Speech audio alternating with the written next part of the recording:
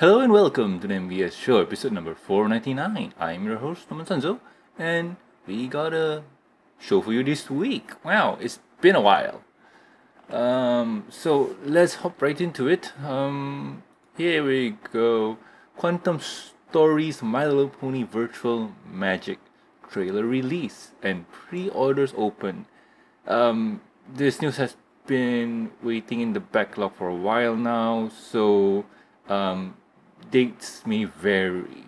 But anywho, Quantum Stories has released a full trailer showing off what we can expect in their XR books, creating a hybrid between augmented reality and traditional books, with activations on the page for the actual 3D stuff. This shows off what exactly you can expect if you pick one up. It's actually really impressive with what they have available, even if their tech is so new. Check out the video, blah blah blah. Pre-orders August. Okay, you can order it now, I guess. So I've seen the video, and what they do is pretty impressive. Let's see. That's just basically the product. What I guess we can read this. Ever wonder what it would be like to visit modern day Equestria? Well, now you can with the world's first quantum movie novel, My Little Pony Virtual Magic. XR goggles included, pass-through augmented reality, immersive virtual reality. Let's click this. Where's that? Yeah, let's click this and see what they show us. It's an Amazon page. $40 in stock. I guess you can buy it now. Okay, I guess this is what we clicked, and this and stuff. Okay, so long story short, what they're presenting to us is the app, and what you use is your phone, preferably any newer phone like a iPhone 10 or higher, or if you're using an Android, probably one of those new fancy dangle Androids. They have the goggles, and if you take a look, see at how they design it, it's very interesting because you slip your phone in the front and your camera's showing off, or your camera's there so you can kind of scan the page or whatever it is, and your eyes are looking at the lens. This spot here, this hole, that's very fascinating because why would they create it that way? Is there any specific thoughts, reasons, or design features that we're not? Honestly, I got no idea. Yeah, so this is a good example of how it would look like with the phone on. I'm guessing that they're using an iPhone 10 or 11. So yeah, there's a good example. But overall, what you get out of this is pretty cool. It's the, how do I put this? It's the way that they're introducing traditional media intertwined with modern tech and stuff. And from what I've seen of the book, from trailers and whatnot, is that you're in the seat of, oh goody, who is Purple Horse name here? Man, I am drawing a blank on her name. My bad. You know what? I haven't watched a lot of G1, so G5, so I got no idea who her name is. Easy, yes, Easy. Yeah, so you're in the seat of Easy, looking through the world through her eyes. So that's kind of an interesting story. For $40, that's not bad. Like it's no import fees, deposit, and well, I could probably try this if I want to. So yeah. So honestly speaking, this is kind of an interesting gadget that I would try and test out and see how well it works. But I like the concept, but I got no idea if it's going to wow me. You know what I mean?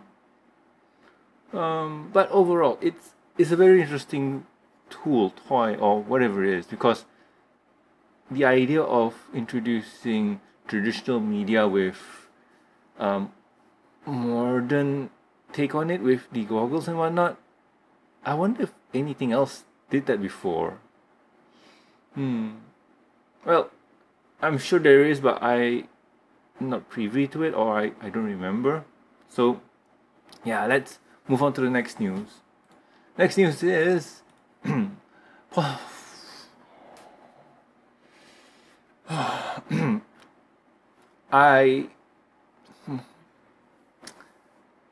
I am the one who put this in, and I am the one that forgot about the topic and whatnot.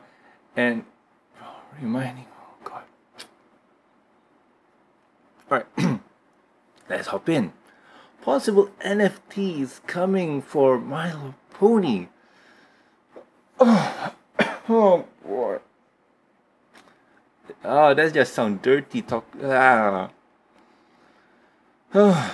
We've got a bit of unfortunate news this morning coming from a new trademark application from Hasbro for their overall MandoPony brand. They filed to add MandoPony logo to host a new electronic based thing with one specific listing calling out NFTs, non-fungible tokens. We already have Funko dropping the NFT bomb on us with something beyond convoluted for the collectors out there. Hopefully this isn't one of those. Hopefully this isn't one is too intrusive. You can find the listing over here. Seth, did you took out the? Alright, so let's break it down. Okay, first things first, NFT sucks. The market for it has dropped like crazy, and it's losing money instead of gaining money. So yeah, NFT sucks. But let's look on the brighter side of things, like how I usually do, and back in the days when I was cheerful and happy. It could be that Hasbro is doing this to cover their IP because of how rampant NFT equates to stealing and whatnot. So Hasbro might have done this just to say that, hey, we got the trademark and copyright for the My Little Pony logo, or yes, it says logo, for the My Little Pony logo on the whatever it is, even if they don't do nothing. So if somebody tries to mint it, Hasbro could come down and sue your ass. So this is the positive side of it, where they're preventing somebody from stealing their stuff. The negative side of it is that they thought, hey, this is a good idea, why not just make it and people will buy it for thousands, and we can make the money and whatnot. That sounds, no, just no. But I'm hoping it's the thing that I said earlier that was very positive. Yay. Last bit of news. New generation for My Little Pony perfume appears. Japan continuing its G4 merchandising with a brand new line of perfumes, each dedicated to a different main 6 pony. Rainbow Dash gets a citrus smell, Rarity aims for a more floral scent, Pinkie Pie is fruity, Flutters joins Rarity with flowers, and Applejack teams up with Twilight on the vague description, unless we found a way to smell amber, sunshine, and musk magic. Yeah, each of them is 6,600 yen and can be found over on this site. So, actually, let's go to Japan. Yay, that's so bright. I got no idea who is this. Who, what company? Village Vanguard. Okay.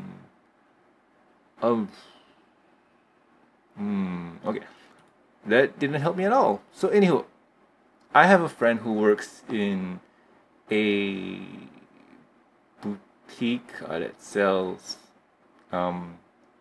perfumes and whatnot, and they tell me that certain smell works with certain people, and certain people like certain smells. They told me that my fragrance is more of a woody kind of smell, more masculine stuff. So, hey, that's cool. And they also told me that my mom likes more sweet scented, more floral fragrance and so on. So, fragrance is there and it makes sense, yay. I'm not 100% sure how Ponies is. So, But it'll be interesting to test out. One thing I got no idea here is the company that's making the fragrance.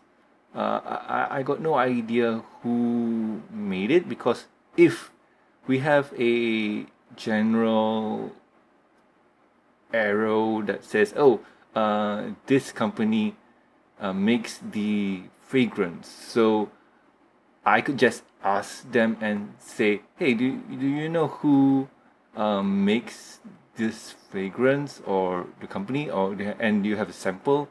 So maybe there we can kind of just compare and so on. But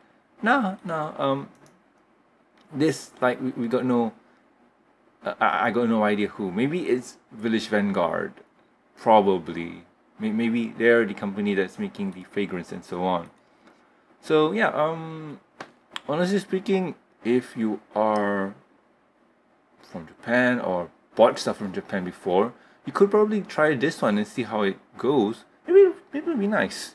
Maybe the smell is ponyish, so you can smell like Twilight or Applejack, or maybe Pinkie Pie or Fluttershy, or Rarity and Rainbow Dash. Who knows? Maybe you can buy all three and spray all of them at the same time, and you smell horrible, I guess. Don't do that. Don't mix fragrance willy-nilly.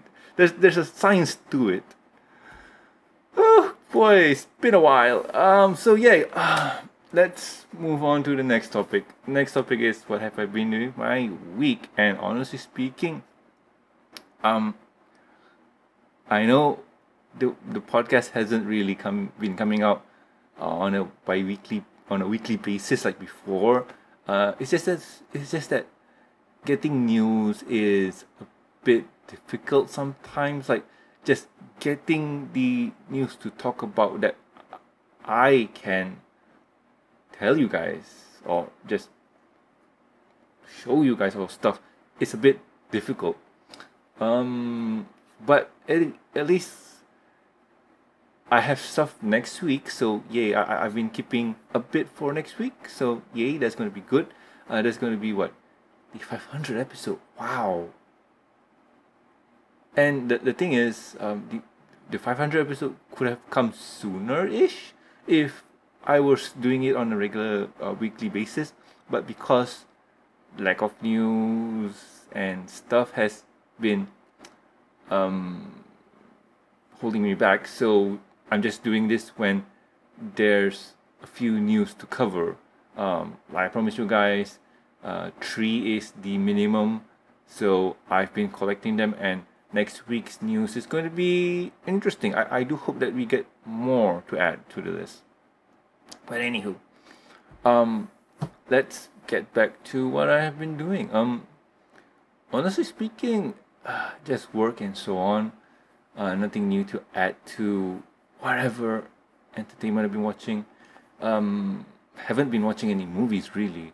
Thor wasn't shown in Malaysia, so didn't watch that. Recently watched She-Hulk. That was fun. Besides She-Hulk, I've been reading a little comic ditty, manga mostly, and the manga is called. Give me a second to check it out. Oh wow, this is going to be fun. Is there no English for this? Because I don't want to talk about it in its Japanese text. Okay, yes, here you go. The manga I'm reading is I was reincarnated as the seventh prince so I can take my time perfecting my magical abilities. That is a mouthful. Wow. So yeah, this is a fun little comic. It came out, or it originally ran as a novel series, but since I'm reading the manga, it came out on June 27, 2020, and I recently found it via Facebook because people were sharing it, and read it, and it was kind of fun. So yeah, sorry, it seems like, hey, I already read this chapter. New chapter's out, I already read it. What else? That was fun. Other than that, nothing much. In terms of animes or cartoons I've been watching, funny enough, I'm watching Ruby, the new one. Well, not really the new one. The Japanese remake. I don't know how you describe that one, but essentially it's just Ruby, and I am getting why people are enjoying it. The story is fun, the characters are interesting, and yeah, it's overall great show. So yeah, I heard a lot about the negatives from the creators and so on, but not gonna talk about that because I don't know much. But anywho, let's wrap things up. So if you guys have any questions, concerns, or suggestions for the show, you can contact us at thembsshow@gmail.com. You can also reach us on the Twitters. The show's Twitter account is at MBS Show, and my personal Twitter account is at Sanzo. Also, please subscribe and rate us on iTunes, YouTube. Don't forget to press the bell icon to stay up to date, and also Stitcher Radio, and also like our Facebook page. You can also catch us on PonyLive.com. Links will be in the show notes. Also, do subscribe to the Review and Discussion podcast on iTunes and Stitcher Radio. Over there, you're gonna catch me, Silver Quill, Tara, Jacob, and friends reviewing pony episodes, comics, movie specials, and more. I think there should be more. If we don't review ponies, we like to review other things: cartoons, animes, comics, mangas, video games, and movies. So yay, we do a variety of stuff. Next, I think, yeah, this week's going to be a bit special. I think, yeah, this week's going to be a bit special because I've done something new, and it's going to premiere this week. I would like your feedback and see what you think, because honestly, it's something that I haven't done before, and also Jacob really wanted to push it, so we'll see how it goes. If it's successful and you guys like it, we can do more, and if you want us to try something else, I don't mind. So anyway, hey, and also please, if you would like to support the show, you can do so at patreon.com/MBS Show. With every support, we get a week's early access to Review and Discussion podcast, exclusive and deleted content, and a huge thank you from me. Talking about thank yous, I would like to thank Jacob, Lucky Knight, Jeffrey, Master of Like, and Tristan. Thank you so much, guys. You are great. So anyway, I have been Norman Sanzo, and I'll catch you guys next week with another fun episode of MBS Show. See ya!